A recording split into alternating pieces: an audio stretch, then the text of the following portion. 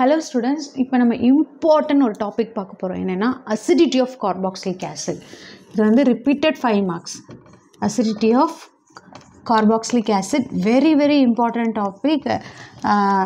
இது நீங்க மக்கப் பண்ணணும்ன்ற அவசியமே இல்லை. இந்த கான்செப்டை புரிஞ்சுக்கிட்டீங்க அப்படின்னா it is easy to write.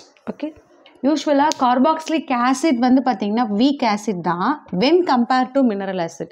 H2SO4 இல்லை HCl கம்பேர் பண்ணும்போது நம்மளோட carboxylic acid எப்படி தான் இருக்கும், weak acid-ஆக இருக்கும். But strong among the organic acids, organic compounds. Organic காம்பவுண்ட்ஸில் பார்த்தீங்கன்னா carboxylic acid தான் வந்து strong acid. when compared to mineral acid அது ஒரு weak acid தான். ஓகே, இந்த carboxylic acid ஓட acidity when comparing with the phenol or any alcohols பார்த்தீங்கன்னா எது அதிகமாக இருக்கும்? நம்மளோட carboxylic acid is a strong acid when compared to phenol or alcohols. அந்த பாயிண்ட் ஃபஸ்ட்டு. ஸோ ஃபஸ்ட்டு இது என்னென்ன, இது வந்து weak acid தான் but strong in organic compounds. Stronger in organic compounds. Stronger in organic compounds. And the point ரொம்ப important. Weak acid but stronger among the organic compounds. Okay. And it is stronger acid value. Okay. It is stronger than phenol and alcohol. Phenol-யும் alcohol-யும் compare பண்ணும்போது இது stronger. Okay. Carboxylic acid ஏற்கனவே ரெண்டாக பிரிஞ்சிருக்குன்னு சொன்னோம். என்னது? Aromatic and aliphatic இல்லைங்களா? So aromatic acids R stronger than aliphatic. So aromatic acid R stronger than aliphatic. இதான் இந்த மூணு கான்செப்ட் பாயிண்ட் பை பாயிண்ட்டாக எழுதிக்கோங்க.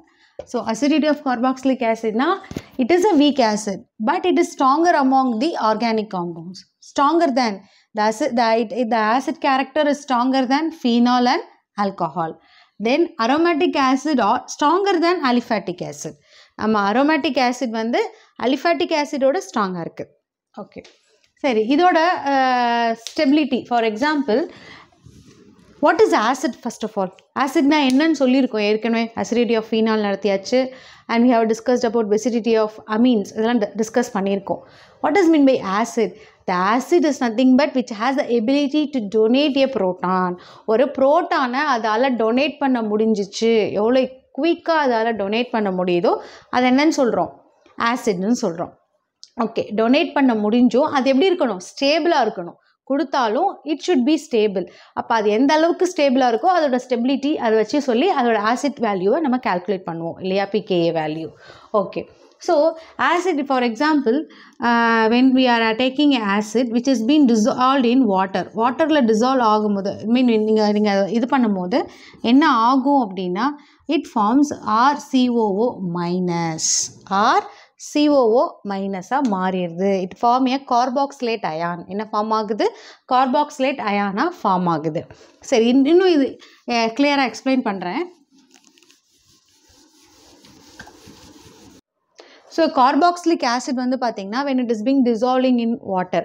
ஃபார் எக்ஸாம்பிள், நம்ம ஏற்கனவே அதை பற்றி சொல்லிட்டோம். இது வந்து ஸ்ட்ராங் ஆசிட் தான் அப்படின்னு சொல்லியிருக்கோம். ஸோ இப்போ இது வந்து which has the ability to donate a proton. Okay, இப்போ என்ன பண்ண போகுது? RCOOH இல்லையா? RCOOH. இது நீங்கள் வாட்டரில் டிசால்வ் ஆகும்போது என்ன ஆகும்னா ஆட்டோமேட்டிக்காக இது என்ன பண்ணும்? இந்த புரோட்டான் வெளியே போயிடும். அப்போ என்ன ஃபார்ம் ஆகும்னு பார்த்தீங்கன்னா R இப்படி இருக்கு இல்லையா?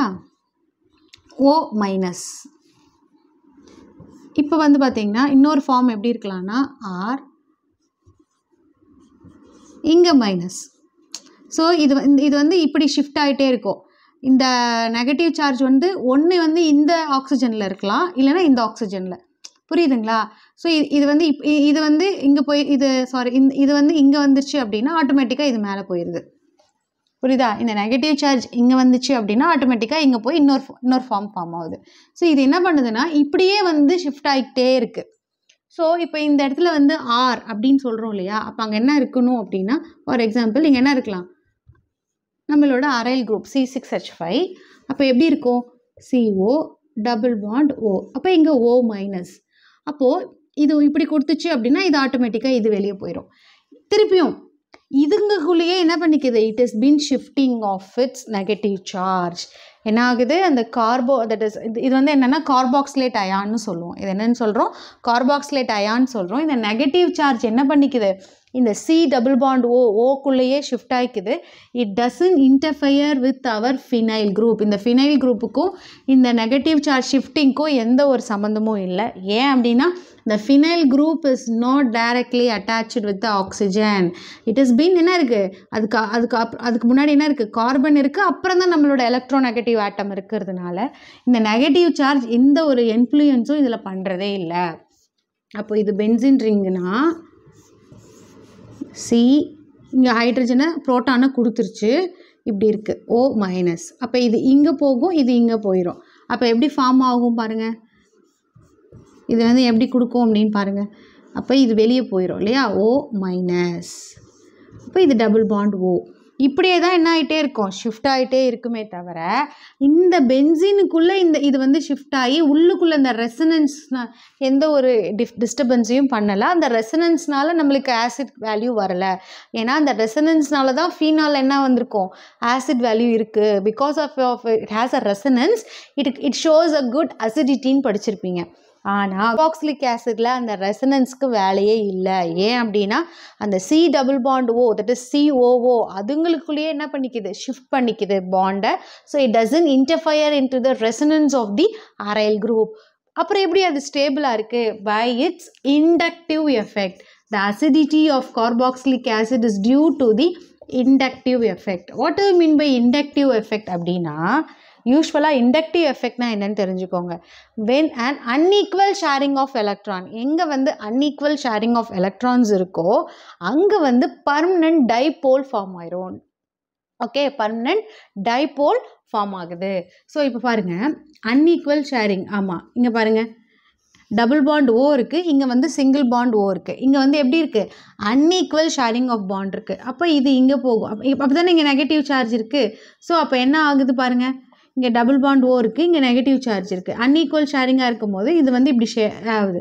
Due to inductive effect it is stable. The inductive effect is a permanent and it is formed in the sigma bond.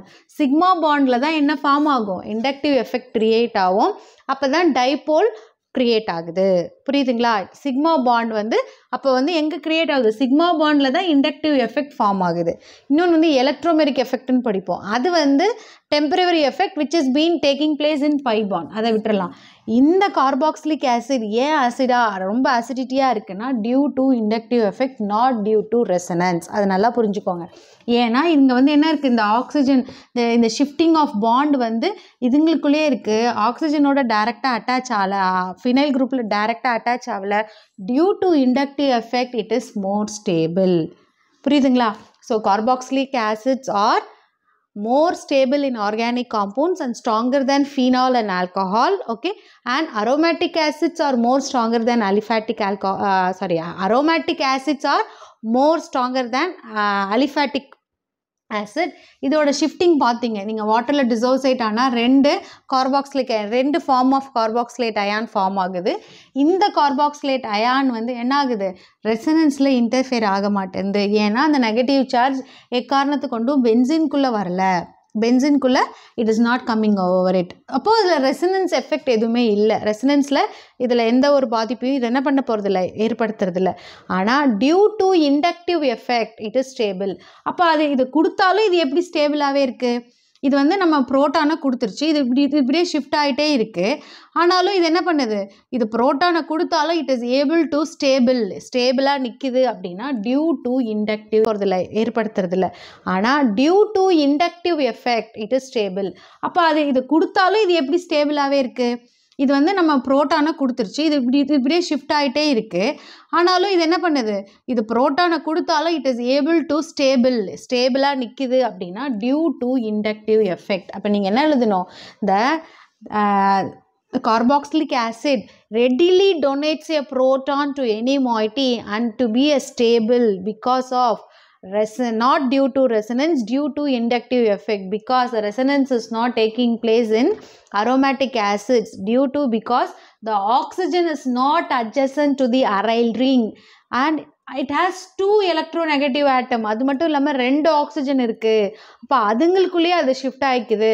அதனால் ரெசனன்ஸ்குள்ளே இன்டர்ஃபியர் ஆகலை. அப்போ எப்படி தான் அது ஸ்டேபிளாக இருக்குது? இண்டக்டிவ் எஃபெக்ட்னால தான் அது ஸ்டேபிளாக இருக்குது. புரியுதா? அப்போது அசிடிட்டி ஆஃப் கார்பாக்சிலிக் ஆசிட் எப்படி இருக்குது? It is stronger due to inductive effect. Inductive effect is what? when an unequal sharing of electron is there. இப்போ unequal sharing of electrons இருக்கும்போது நம்மளுக்கு என்ன ஃபார்ம் ஆகுது? டைபோல் ஃபார்ம் ஆகுது, which is a permanent, and இந்த sigma பாண்டில் தான் inductive effect form ஆகுது. நெக்ஸ்ட் இதிலே வந்து எஃபெக்ட் ஆஃப் சப்ஸ்டியூவன்ஸையும் பார்த்துடலாம். எஃபெக்ட் ஆஃப் சப்ஸ்டியூவன்ஸ் பார்த்தீங்கன்னா electron withdrawing group, electron releasing group. So ஏற்கனவே இந்த நெகட்டிவ் சார்ஜை வந்து நம்ம எப்படி ஸ்டெபிலைஸ் பண்ணுறதுன்னு பார்த்துட்ருக்கோம். அப்போ அதிலே உங்களுக்கு புரிஞ்சிடும் இந்த நெகட்டிவ் சார்ஜ் வந்து ஸ்டேபிளாக நிற்கணும். ஓகேவா? ஏன்னா அது அன்ஸ்டேபிள். ஏன்னா ஒன்று கொடுத்துட்டு அது நெகட்டிவ் சார்ஜாக இருக்குது. அப்போது அங்கேயே எலக்ட்ரான் எப்படி இருக்குது? Electron withdrawing, electron releasing. ஏற்கனவே அதுக்கு வந்து என்ன இருக்குது? நெகட்டிவ் சார்ஜில் தான் இருக்குது. அப்போ எலக்ட்ரான் வித்ட்ரா பண்ணாதான் அது எப்படி இருக்கும்? மோர் அசிடிக்காக இருக்கும். எலக்ட்ரான் வித்ட்ராயிங் குரூப் நீங்கள் NO2 அது மாதிரியான குரூப் நீங்கள் ஆட் பண்ணிங்கன்னா தான் எப்படி இருக்கும்? It will be more stable. Electron releasing group நீங்கள் அதில் போட்டிங்க அப்படின்னா இட் ஹாஸ் லெஸ் அசிடிட்டி. இது ஒரே பாயிண்ட்டு தான். Electron withdrawing, electron releasing group ரெண்டு இருக்கும் இல்லையா? எஃபெக்ட்ஸ்னாலே நீங்கள் அதை பற்றி தான் எக்ஸ்பிளைன் பண்ணுவோம் இல்லையா? அப்போது எலக்ட்ரான் வித்ட்ராயிங் குரூப் நம்ம ஆசிடில் ஆட் பண்ணோம் அப்படின்னா it gives as a more acidic. ஏன் அப்படின்னா எலக்ட்ரானை வித்ட்ரா பண்ண போகுது. அப்போ it gives a more acidic. Electron releasing group நீங்கள் அதில் ஆட் பண்ணிங்கன்னா it will decreases the acidity. Okay, in today's class we have discussed about the acidity of carboxylic acid, inductive effect and effect of substituents. நீங்கள் effect of substituents இதுலேயும் பார்த்தீங்கன்னா electron withdrawing group has more acidic, electron releasing group less acidic. Thank you students.